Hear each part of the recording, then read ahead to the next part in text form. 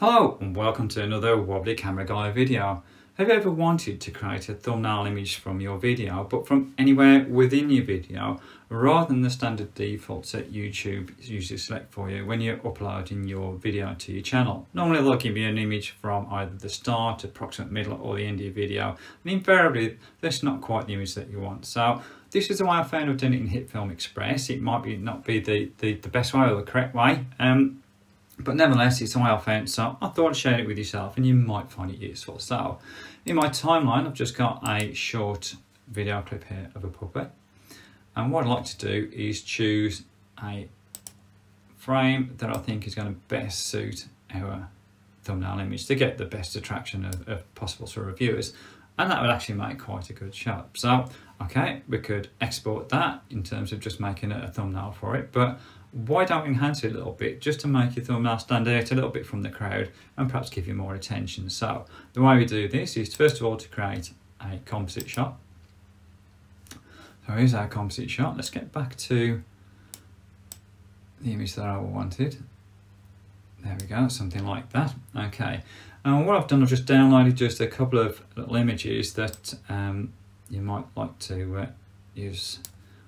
Or show as an example, I should say. I can't speak today, can I? All I've got simply there is an image, and this could be your channel logo, it could be another photograph, it could be all sorts, but I'm just trying to demonstrate what we've got there. So I'll just quickly resize that.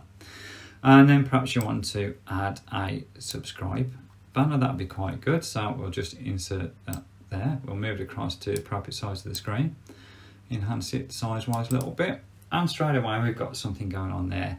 And what would be nice even if we could actually put a little bit of text, so why not? So if we go into text, grab an arrow screen that we want to, and let's call it, we'll call it pause for thought.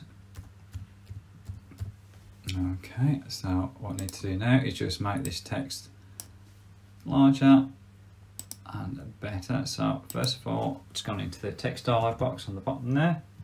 We'll call the text height 200.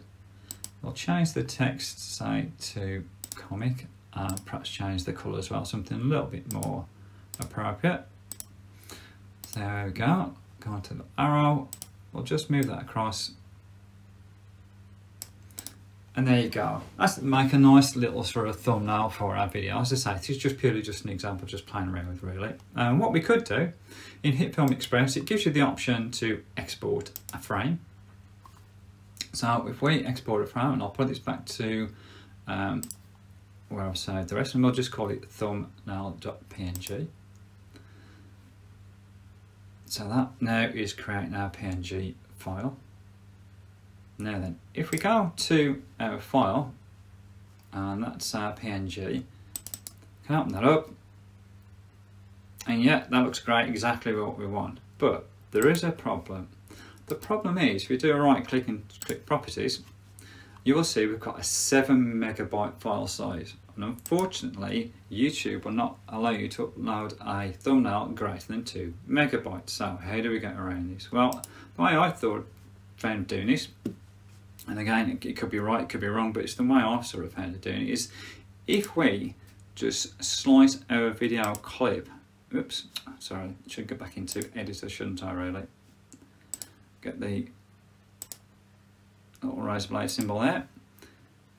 And now if we just get rid of majority of our video clips, so we just got the tiny little video clip, this fraction of a second, which is our little pause for thought one. If we export it, so export it as if you're actually sort of making a film, but this is going to be the shortest one in the world, and we'll just call it, let's call it pup1, just so we can identify it. So there you go, it's starting to export it. If my steam powered computer would get a wiggle on, and there we go. So to reveal the output, there is our pup1 MP4. Now then, the way we create this and create a thumbnail, go onto the little pencil, click save photo from the video, hit save photograph,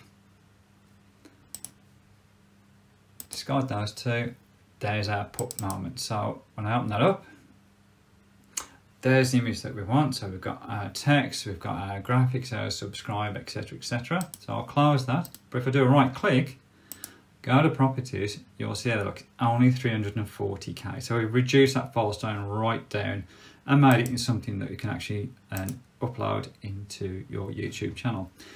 And that's it. As I say, it might not be the best way of doing it or the correct way of doing it.